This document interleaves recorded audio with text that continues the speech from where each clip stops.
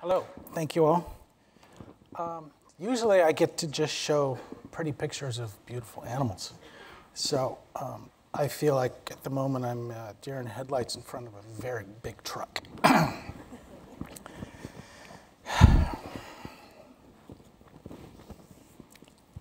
I was first introduced to the phenomenon of oceanic plastic when I saw it kill an albatross chick that I had come to know because I was spending a few months on Kiri Atoll, which is the most northwest island in the Hawaiian island chain. This island is 1,000 miles northwest of Honolulu. It's arguably the most remote place on the planet. It's the farthest from any continent, and it's if they drop you off, they say, well, we'll see you in a couple of months. And you don't see anybody until then.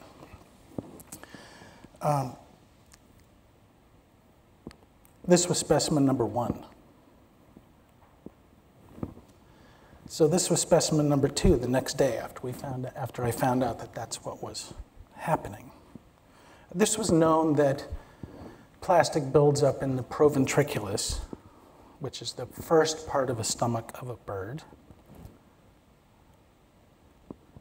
And now we open the package. It's pretty horrible. So this was specimen number 2. And this is what was inside specimen number 2. It's 13.9 ounces of plastic. That's about 2.5 baseballs when it's dry.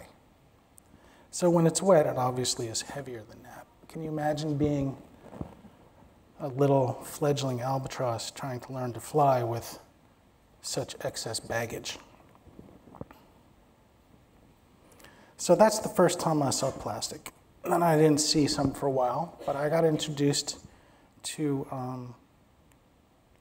these ocean slicks, which are an oceanographic feature, which are a function of the tide hitting a vertical surface, as here off the coast of Kona. It sends up these little swirls. And these are the lovely creatures that you can find inside of an ocean in a surface slick.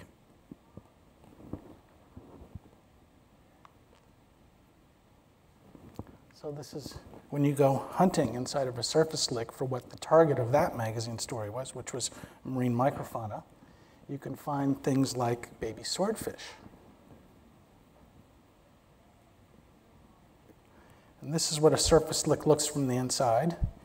And next little thing is a video that my friend Stephanie Gordon made with some friends of hers who work for NOAA who study surface slicks. That's great. I think we're there. I think you guys should hit it. I like this part here. Yeah. It's really slicky. Going in. Going in.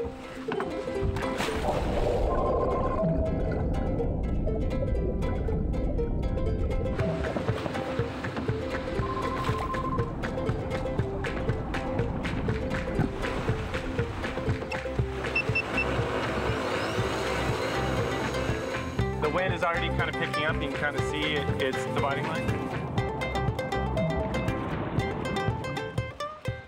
Yeah, you can see the sort of the glassy or oily-like water that kind of runs from that direction south.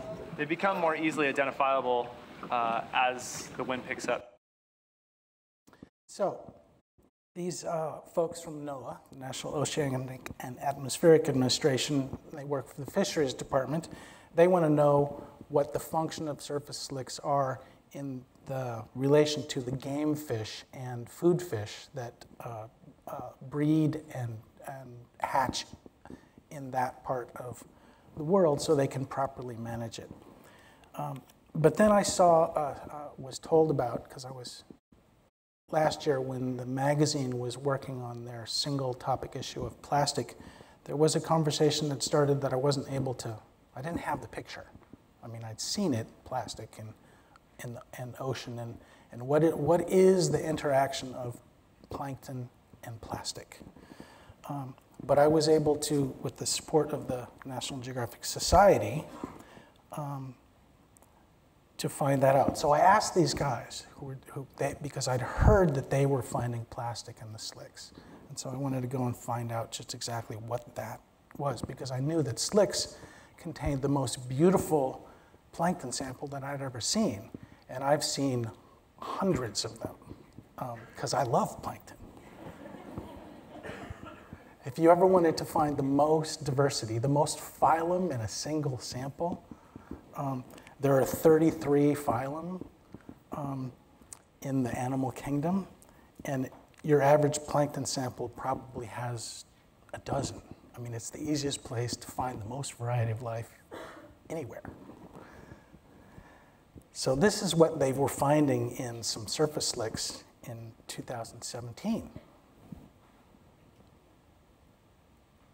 The shape of this is kind of like a double-page magazine spread. But it's a single sample, just 2 frames of it. But that is the plastic found in one 400 cubic meter sample of a surface slick, which is where all sorts of animals are going to breed and reproduce and hide amongst the little other flotsam and jetsam that's sort of natural material. 400 cubic meters is about a fifth of this room, if I added it up right when I pasted it off earlier. So just a bit over there. It's not a lot of water. That's a lot of plastic. And it's off the coast of Hawaii, which is the most remote island chain in the world. And this is not local plastic. This is, you know. So this is a wet sample. This was this last summer. So we got some filefish there.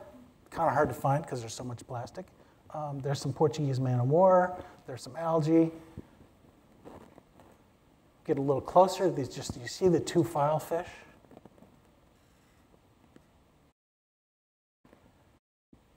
A little barnacle larva. Some larval crabs. Then we get even a little closer. That filefish is about 50 days old. He's 2.5 inches long.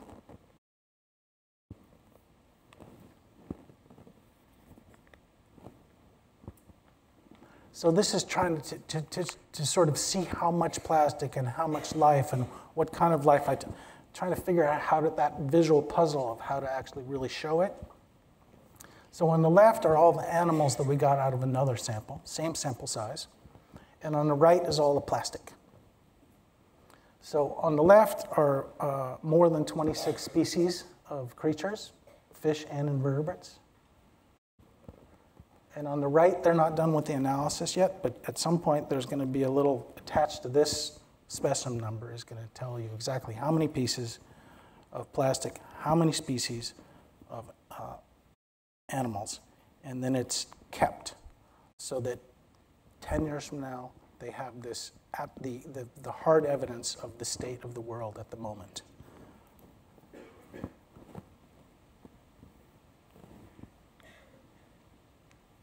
Here's another sample. This is the whole sample.